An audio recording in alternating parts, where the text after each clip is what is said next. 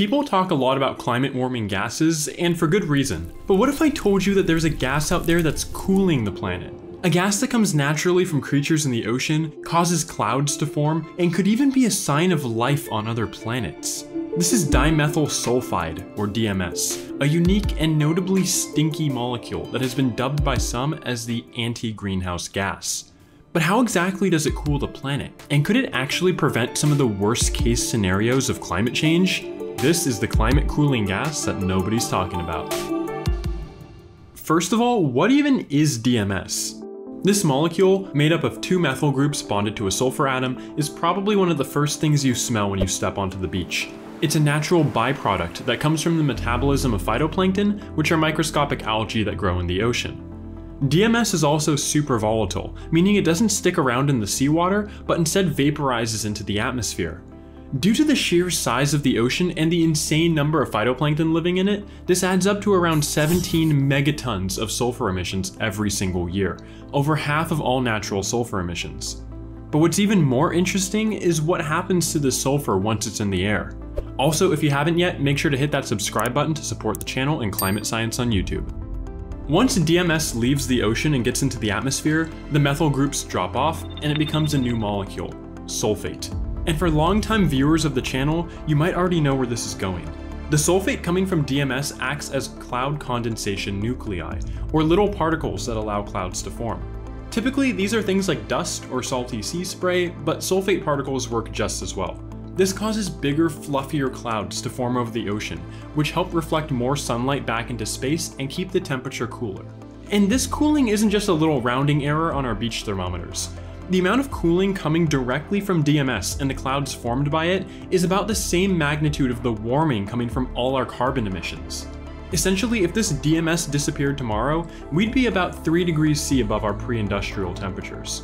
It's honestly pretty crazy that something as tiny as phytoplankton have the power to cool Earth as much as all our fossil fuels combined are warming it. And just to clarify, that doesn't mean our emissions don't matter. The DMS was a natural part of our climate long before your great-grandpa evolved out of the primordial soup. And speaking of primordial soup, DMS might actually be a clue to life outside our solar system.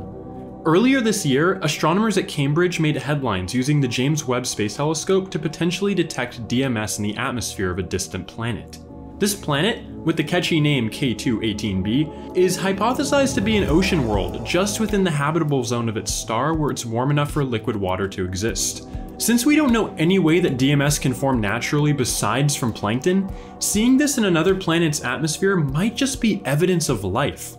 The jury is still out on whether or not this detection is real, as the data isn't very robust yet, but there is a chance that there are other ocean planets in our galaxy with their very own stinky cloud-forming plankton.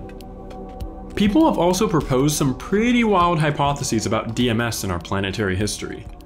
A group of scientists in the 1980s proposed that maybe, just maybe, these plankton and their DMS clouds could be conspiring to keep the climate stable. This idea, known as the claw hypothesis, argues that Earth's plankton have the power to adjust the temperature of the planet closer to where they want it.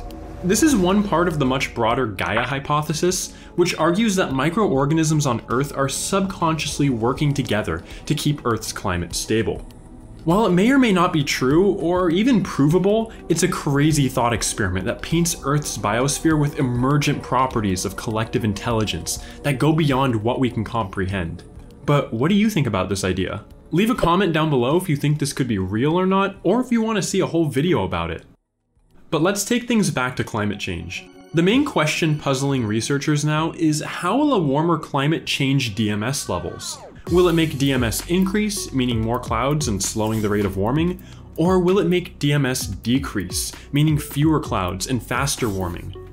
Well, one joint study from 2024 between researchers in China and the US predicted that DMS will decrease under a warmer climate. Using models trained on 88,000 DMS measurements, they found that as CO2 concentrations rise, DMS is expected to fall, which doesn't bode well for a future climate. If this is true, then we could see even more rapid warming over the next few decades, as plankton communities change and less clouds form over the coastline. But another study from 2025 between researchers in India, Europe, and Canada found that DMS in the seawater may decrease, but DMS in the air will increase. The model used for this paper was trained on over 800,000 DMS data points and could potentially disprove the claims made from the previous paper. And not to be biased, but I hope they're right, as a future with more DMS means more time for nature to adapt to a warmer climate. Whether this paper is correct or not could mean the difference between certain countries going underwater, species going extinct, or planetary tipping points being crossed.